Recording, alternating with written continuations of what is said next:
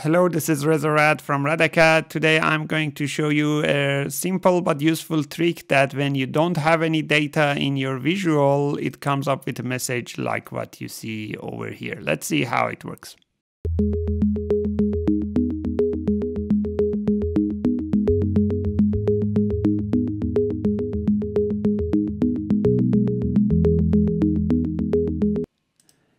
In a Power BI visualization, when you select an item in a slicer, normally that visual gets filtered by that slicer. But when based on that selection, there is no value, sometimes the visual comes like blank, like this visual. This is a column chart, and most of the charts would kind of act like the same.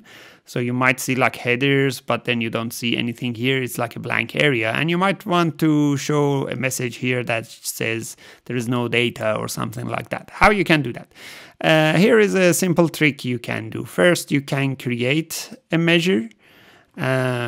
This measure, you can call it anything. This measure is saying that if a value is returned, returned based on the selection of that criteria, it returns blank. Otherwise, it returns this message.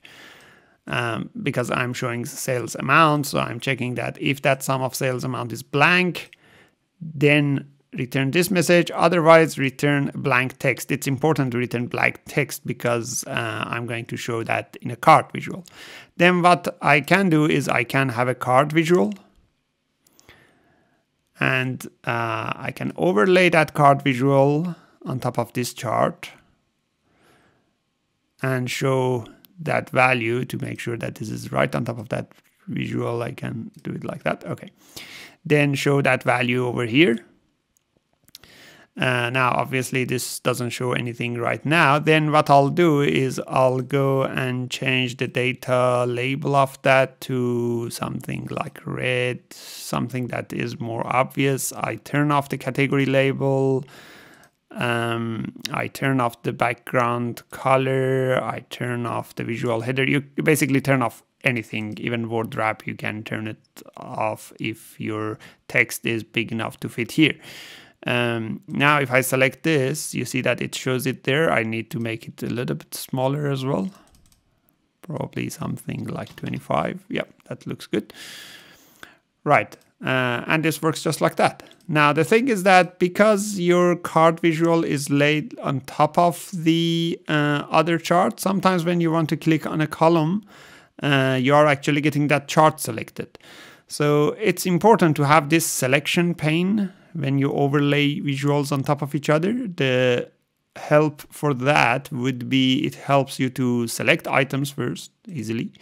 Another thing would be to change their layout. How you open the selection pane? By going to the View tab, Selection. So you select it over there, and then when you select it, this selection pane will appear here. It will show you your visuals. Normally their title appears here, or the types. Here I can see that I have my card visual, and card visual is at the top of the column chart. If I move this after that, then it won't come with that problem. So now I can do my column chart interaction really fine, and still I have that ability to do this, returning this message. So everything plays really nice. It looks like it's one visual returning that, but in fact it's just like two visuals, and everything forms really nice and simple. Here is an example done for that already. So really simple solution. I hope it helps you to implement it in your Power BI reports and have a better visualization. If you like this video, go ahead and subscribe to our YouTube channel. We have weekly videos of Power BI and AI.